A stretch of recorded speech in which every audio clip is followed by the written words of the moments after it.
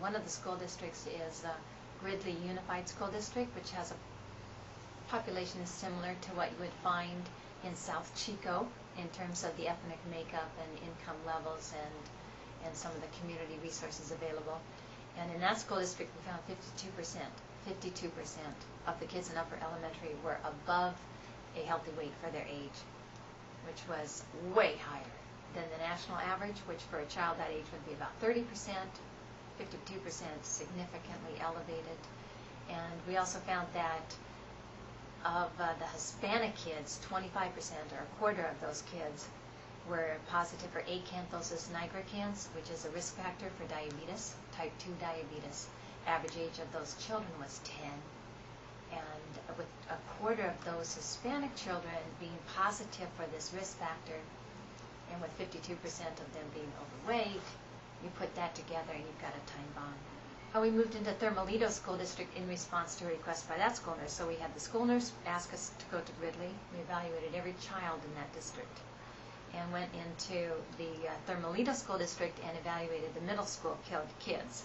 And I thought, since we're going from a community that was heavily Hispanic to a community that was now heavily Hmong or Asian, that we would see a reduced rate of the problem. But the statistics for each of the two school districts were down to the percent the same. They were exactly the same. The rate of overweight was the same. The rate of acanthosis nigricans as a predictor for diabetes was the same. The difference was their ethnicity. Being Asian did not protect these children at all. So from those two districts, we went into a private school. The overweight rate for the kids in the private school indicated a higher income. The kids were all Caucasian. The overweight rate was the same. The same overweight rate that we found with our Gridley Unified, which was heavily Hispanic, with Thermalito, which is heavily Hmong, and here we have now an ethnic group that's all Caucasian, non-Hispanic Caucasian, and the rate of overweight was the same as these other districts. And from there we moved into a Four Winds school, charter school here in Chico, and the population there is 2/3 Native American. So the average child there is Native American. The rates of overweight were higher. The rates of acanthosis were higher. This is what we would expect. Higher than 52%. Higher than 52% of the kids being above a normal weight. That doesn't mean they're obese, but they're at risk for overweight. They are outside of a normal weight range for their height. Yes, higher than that. Bad problem. It's a big problem. So would a farmer's market help? You bet it would. It would if it's in the community where the need is the highest. We're currently analyzing data for Chico Unified. The elementary school that's near where the proposed farmer's market is located is, we have collected data from those children. We haven't got it analyzed and ready to present. From just our bird's eye view of being there, and I was there when data collection happened, the children look very similar to what we saw in Gridley, our very first school district. So I don't think we're going to find numbers very different from anywhere else. We went into Colusa, and in Colusa there are 4 high schools in that county, and we did needs assessment for the 9th and 10th graders at all 4 of those high schools, and found that the rate of overweight was a bit below what we had found in Butte County overall, and the rate of acanthosis nigricans, that darkened skin, the pigmented skin around the neck, was significantly lower in Colusa County than what we had found in Gridley or Thermalito or Chico. And why?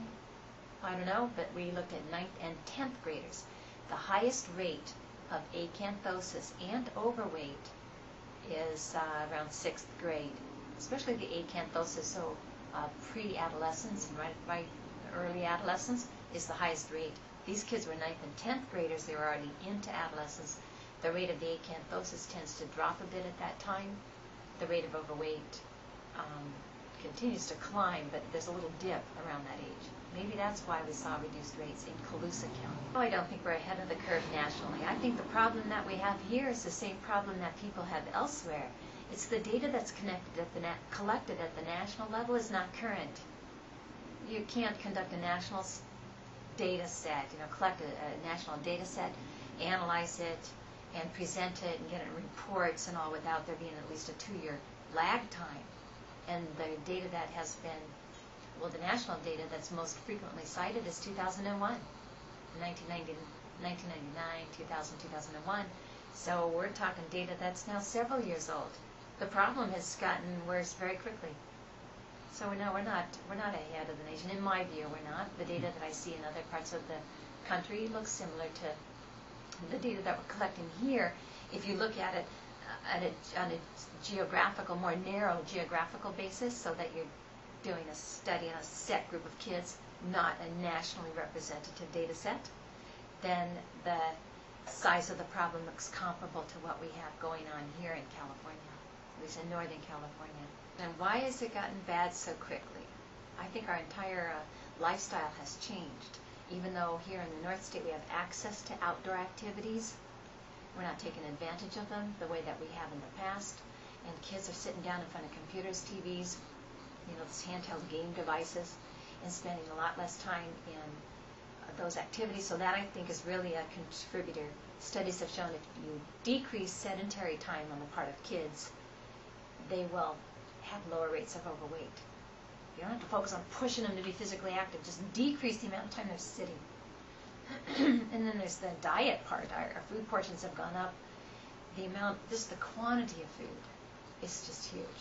Portion size is way out of control. Sodas, and I would point my finger at sodas, as a single food item, have had a devastating impact. That if a child is able to pick or to plant, to grow, to harvest a food, or to see it on a tree or in the ground and have a part in making the food available for consumption, there's intrigue there. There's much more interest on the part of the child.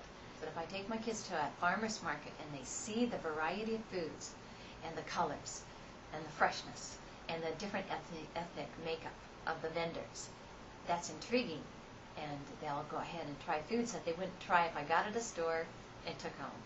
It's a whole different setting for them. Getting them to a farmer's market, it's a whole different experience for them as opposed to going to a supermarket or being at home and have the food brought to their home. It's a much better experience for them and much more likely that they'll try a new food or just more of those plant food. Okay, if I was in the driver's seat on this issue, one thing I would do is give kids a better message. I'd give them a better message than they get at school. And they go into the schools and they can get French fries in a huge serving size, no options for smaller portions, and they can get the French fries with almost anything negative on them that they want. If they want to buy milk, it's a 16-ounce serving size. That's not an appropriate serving size. And there's always chocolate milk available, 61 grams of sugar in that bottle. So the message they're getting at school is contradictory to a healthy message. I would try to impact the message they get in our societal settings. So the billboards and the advertising, and I mix the advertising towards kids for all those high sugar, high fat, snack type foods, and the ones that are directly targeted to children. And I feel that this should not be allowed for children under age 12. They're easy marks. It's not a level playing field there, and I do not think that's ethical. So I changed that, and I would increase parents' awareness and also school district awareness of the need for physical activity. So in a perfect world, would kids be able to take only 2 years of PE in high school? No. Richard, there's one more thing about a farmer's market. It presents a consistent venue for offering a message promoting the Eat Better, Move More message. It's a consistent venue so that if we as a community organization promoting good nutrition and active living, we'd have a venue every week where we could have ways of presenting our message to the public. So since the farmers market happens every week, we've got that opportunity. Without a farmers market, we have to wait. There's a Hmong festival on October 23rd. Oh, good. We'll be sure to be there. And so then we go to the next event, and we're having a garden kickoff on October 9th. Okay, great. We'll be at that, of course. But there's no consistent venue for providing, presenting our message to the public. The farmers market allows that to happen. That's a huge plus. In my role as a professor at a university, I might be able to mobilize students and other folks to get an effort going, and hey, Monday night's perfect, let's do it at the farmers market. We know that we have that venue available. So it's wonderful. It's a wonderful addition.